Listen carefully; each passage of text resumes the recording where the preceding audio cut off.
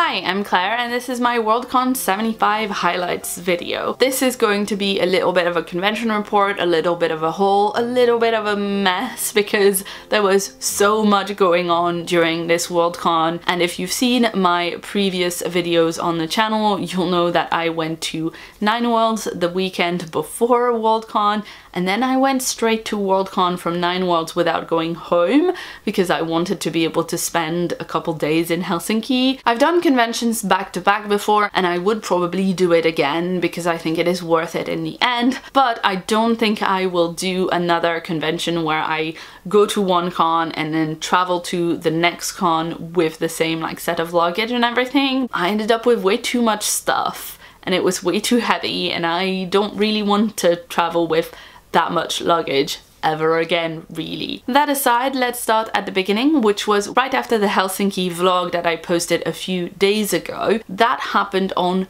Tuesday. The convention started on Wednesday. On Tuesday evening, I went out for drinks with the booktube group that was all at Worldcon, whose videos I'm sure you've already seen, but I will link them in the description below anyway if you'd like to check them out. And then after that, I went to a karaoke bar with some of the staff and volunteers from Worldcon 75 because I've been on Worldcon 75 staff for some time now. I was working on the Code of Conduct team before the convention, and then I was working on the listeners team during the convention. I will get back to that. It was great to see everyone before the convention, to meet a lot of cool new people and see old friends and just let our hair down a little bit and have a drink, but it did mean that on Wednesday morning I wished I had gone home earlier on Tuesday night. I had to pack my Airbnb, get to the convention center so I could get to the hotel room that I was sharing with Brie and Caitlin during the convention, and that's when I was cursing the weight of my luggage the most. I got to the convention center at around midday on Wednesday. The panels had already started by the time I got there, but I wanted to check out the listeners table to see where I would be volunteering throughout the convention anyway, so I didn't want to dive into panels straight away. If you're not familiar with the concept of a listeners team, it's basically a team that is the first point of contact if there's any kind of code of conduct breach, incident, issue, anything. Basically, we were there for people to come and talk to us if they had any concerns. We were there to record people's concerns and to reassure them and to escalate their concerns to whichever team was relevant.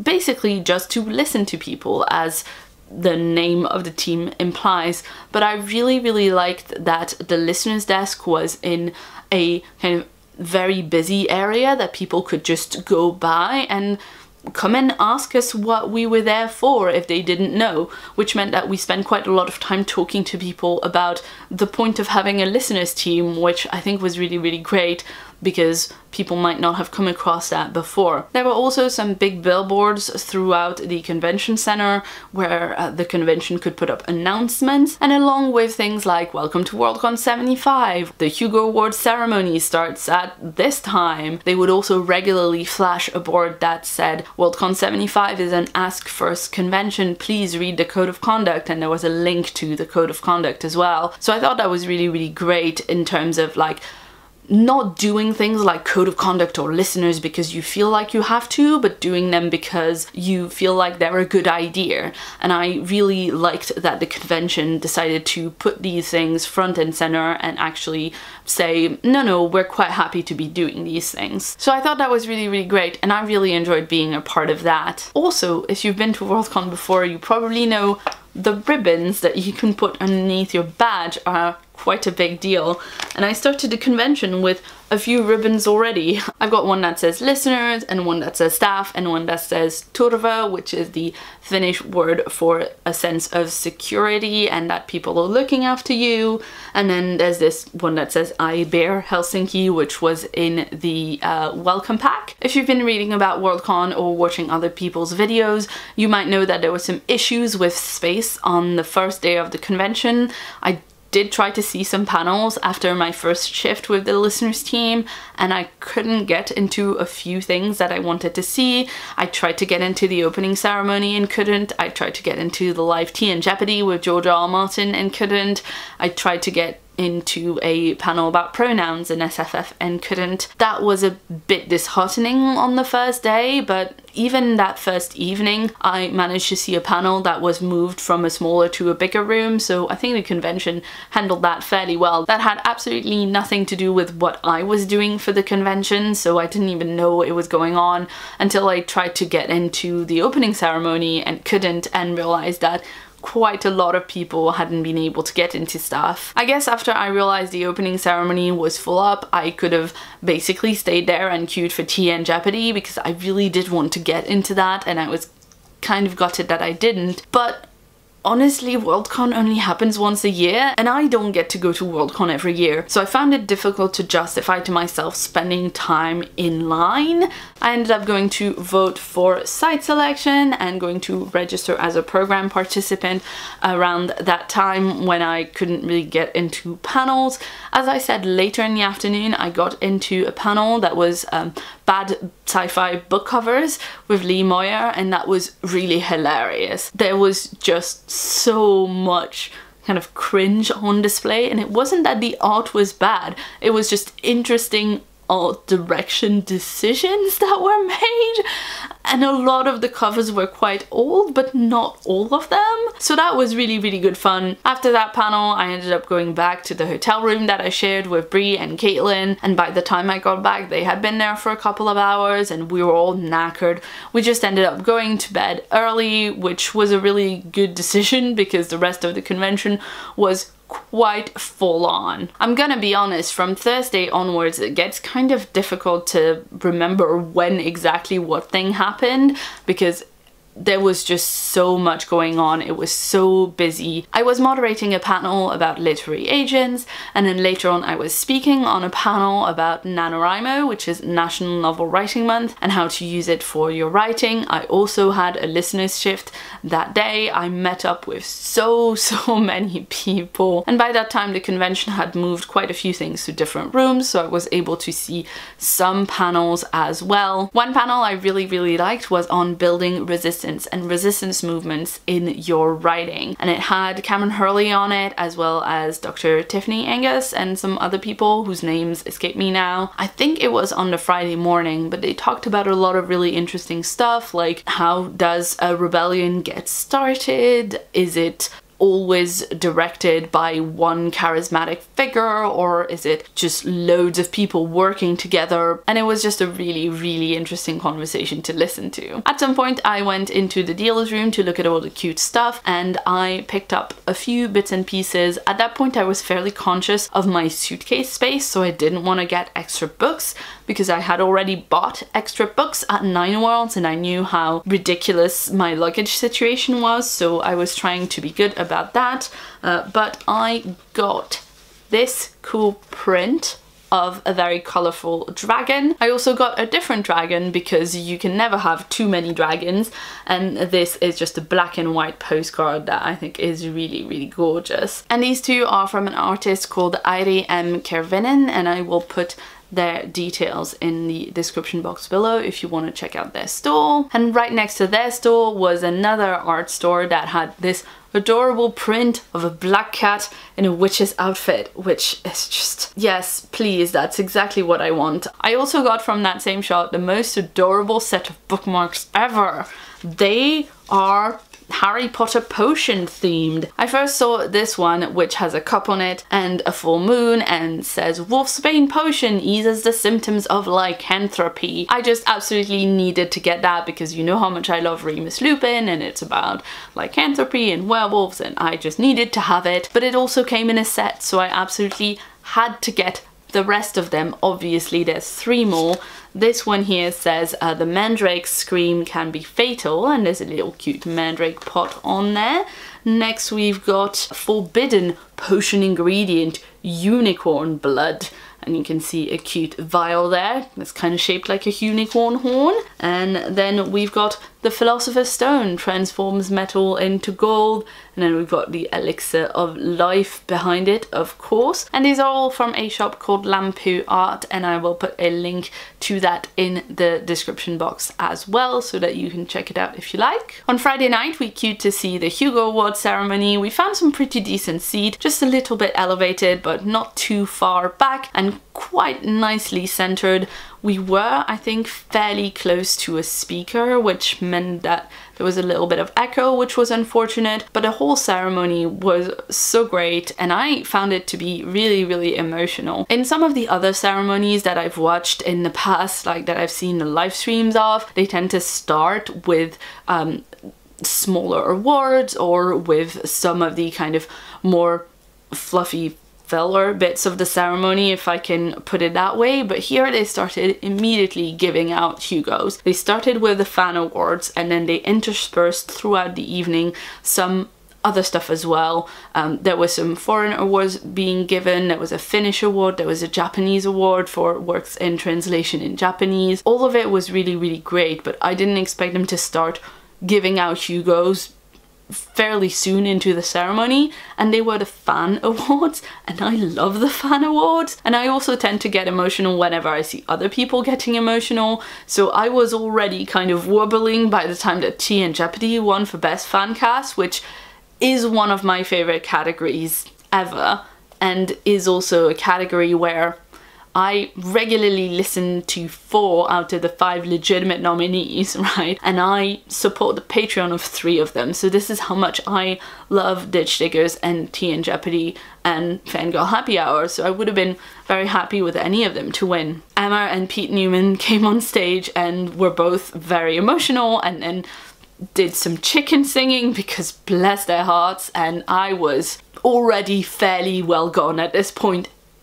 And then Lady Business won. It was amazing. I made some like weird ass noises when the result came out. I was so excited. And then Ira and Susan went and collected the award and gave a speech, and I was just like, I'm getting emotional talking about it now because they're my friends and they're doing amazing work, and they got recognized, and it was just super great. After the entire ceremony, which was just fantastic, and so many things that I was rooting for won, I was just quite excited. After the ceremony, I got myself a drink and found a spot to charge my phone, and was poring over the Hugo Awards statistics of all of the results with a friend when I got a message from Susan saying that her +1 didn't want to go to the Hugo Losers Party, and did I still want to go with her like I mentioned earlier that weekend, which obviously I did because it's the Hugo Losers Party and it's way too cool for me, but I definitely wanted to go if there was a spot. So I rushed over to Susan and Ira and Jay, and we all went together to the Hugo Losers Party, which turned out to be at the Steampunk Bar in central Helsinki, which was fortunate because I'd worn my steampunk outfit that day because it's my like nicest outfit, and I wanted to wear it for the Hugos because the Hugos are fancy. So I ended up being in a steampunk outfit in the Steampunk Bar at the Hugo Losers Party, getting free drinks and like taking a picture with David Diggs. I was like, how is this my life? But let's be honest, I was mostly hanging out with Ira and Susan and Jay and Anna and Thea from Book Smugglers, and just staying in our little corner and chatting, which was tons of fun because there was cake and there was drinks and chatter, and my friends won a Hugo. So I was really, really excited and had a great evening. And then it was 3 AM and I remembered that I had a 10 AM panel the next day, and I was like, whoops. So I took a taxi back to my hotel and had not enough sleep, and then the next morning I had an extra large breakfast with extra amounts of coffee and went and did my panel on book reviewing. And I'm told by people who came to that panel on the Saturday morning that it was alright and that I was making sense and making good points, so that's good. And also thank you to everyone who came to that panel, because if I hadn't been on the panel, I don't know that I could have got up for 10 a.m. that day. But that particular panel was the end of my obligations as a program participant, so I just had my listener's shift and that was pretty much it. I went back into the dealer's room and got some presents for John because it was his birthday, and then I went to a bunch of different panels. One that I liked in particular was on the care and feeding of secondary characters, and it had Mer Lafferty and Teresa Nielsen Hayden on it. Mer also gave me a copy of her new book, I Should Be Writing, The Writer's Workshop, which I'm so excited about. If you're into writing at all, you probably already know Mer's extremely long-running podcast, I Should Be Writing, where she gives advice to new writers, and this is basically the podcast in book form where it has a lot of writing advice and it's really well presented as well. It's just very beautiful, and then it has quite a lot of writing exercises at the end where there's just space for you to write in the book, which I think is really cool. And also Mer signed the book for me, which is always really exciting. This was the only book that I actually got at Worldcon because I was just worried about suitcase space. Another panel I really enjoyed was the Sunday morning one that Thomas was on about book blogging. This was another 10 a.m. panel, but we got up bright and early to support Thomas. He was talking about his SFF reviewing blog that he's been doing for many years, and how having the BookTube channel has changed the way that he does the blog and how he integrates the two of them together and kind of flying the flag of BookTube, which was always good. Teresa Nielsen Hayden was on that panel as well, and she's always great to hear speak. If you're interested, Caitlin has more footage of that panel in her Worldcon videos, and there will be a link to that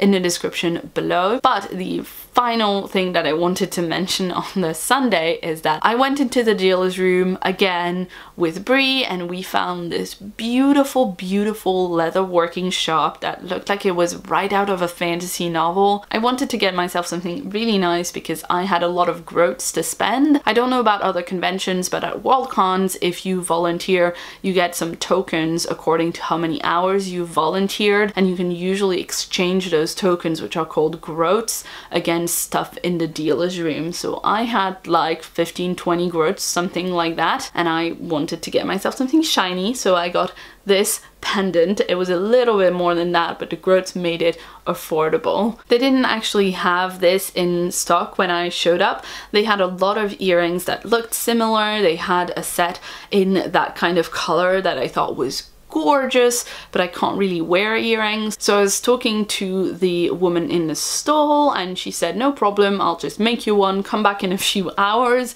And she made this, and it is just, it looks so pretty and I'm so happy with it. I'm so glad that I decided to treat myself. After I went back to the leather working stall to pick up the pendant when it was done, I went to the closing ceremony, and then I went back to the hotel to the Dead Dog Party, which is the party that is held for everyone who's still there at Worldcon and still toughing it out after several days of conventioning. And I should mention that by that point I was pretty ill. It's fairly common for people to get ill when they come home from conventions because there's so many people in one space and just germs happen. In that case, I had the con crud before the convention was finished, partly because poor Caitlin had it before me, and then I got that of her, and then it just didn't really get better until I got home. But before that there was the Dead Dog Party, which was interesting insofar as everyone was drinking quite a bit and I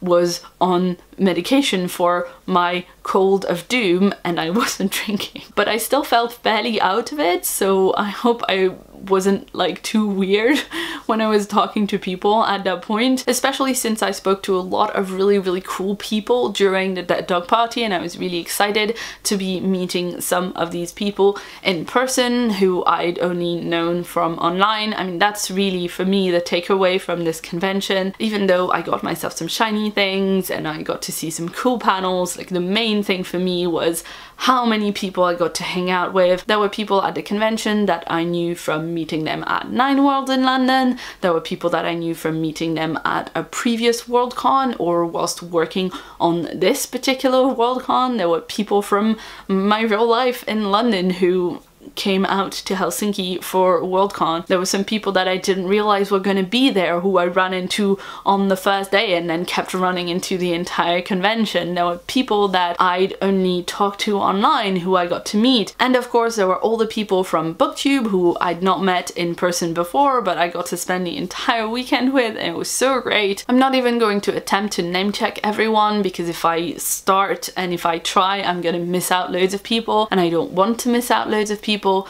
but it was so much fun. I'm still incredibly tired a week on after the convention. When I came back, I slept it off for an entire day, quite literally, and then I had to take a day off sick. It's just one of those holidays where you feel like at the end of the holiday you need a holiday to recover from your holiday, which to my mind is kind of the best kind of holiday. It was not restful, but I'm so glad that I went, and I'm so excited for Dublin 2019. I am currently being talked around to going to San Jose by a number of people, both on BookTube and on Twitter. I would like to go. I don't know if I'm going to be able to manage it in terms of just the finances of flying to America and that, but fingers crossed, because I'd really like to go. If you've ever looked at a Worldcon from afar and thought, that does look cool. If you've ever looked at the Hugo Awards live stream afterwards and thought, I'd like to see that for real one day, I would really recommend giving it a go if it is near you at any point. Whether for you that is San Jose or Dublin or some other year, that's fine, but I would recommend giving it a go. I have been talking for so long now, I have no idea how long this video is going to be, so I'm going to stop here, even though I feel like there's many more things that I would like to talk about regarding Worldcon. I hope you enjoyed this video, however rambly it turns out to be. Let me know in the comments below if you've ever been to a Worldcon, and if not, do you think you might be able to make it to San Jose next year or to Dublin in 2019? If you'd like to see more from me, you can check a recent video right about here, and if you haven't yet, please hit that subscribe button on my face right here for more videos from me every week. I've been Claire, thanks so much for watching, and see you soon.